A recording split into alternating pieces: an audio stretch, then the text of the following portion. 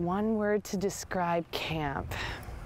Awesome. Exciting. Extra special. Life-changing. Supportive. Extraordinary. Amazing. Independent. So inspirational. Teamwork. Very special. Amazing. Can there be one?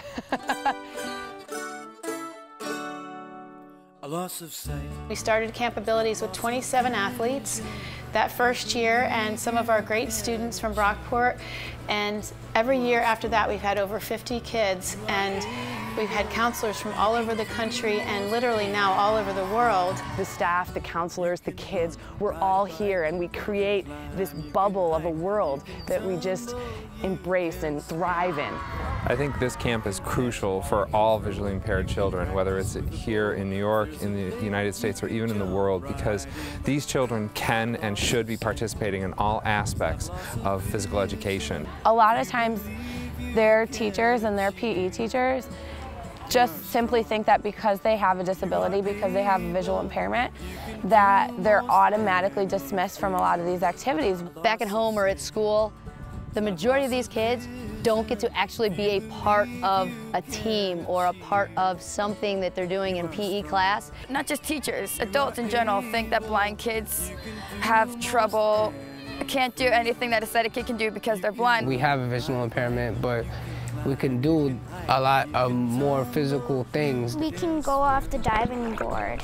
Track and field. Gymnastics. Kayaking. So many, blind athletes have done amazing things and set worldwide records, and they come here and they do great things, and some people don't understand that that's possible, but anything's possible. But when they leave here, they have a sense of pride.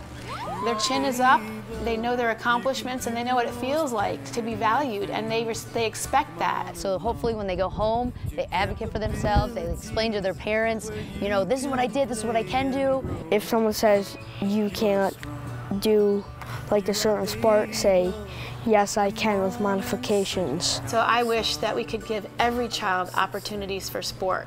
My other wish is that physical education teachers would understand and know how to teach kids with visual impairments so they get the same experience as their peers. So they give you an experience here at Brockport, that hands-on experience, and then you have to do an internship for a week at Camp Abilities. What I've learned here is ultimately really going to help me in the classroom. If I have a student now with a visual impairment, I know specific modifications for different sports that I can use. So the more programs we have to teach teachers, the more teachers are going to know how to teach kids. And that's the whole idea, is that spreading the word, spreading understanding so that more kids are included and they experience sport. Without your help and fundraising and donations, this camp wouldn't be here, and it would be a shame for these kids not to get the experience and the love and the motivation that they can do athletics and they can do physical activity. So thank you from the bottom of my heart, and I know everybody else that's here, thank you so much for your donations, your fundraising, and everything that you do for camp. Thank you for everything. You have no idea how much you helped some of these kids. You have no idea the encouragement you gave some of them. I'm glad you would make a summer camp for blind children like me, because I would do another activity like this. From the bottom of our heart, we really appreciate all you've done. Knock, knock. Who's there? Interrupting cow.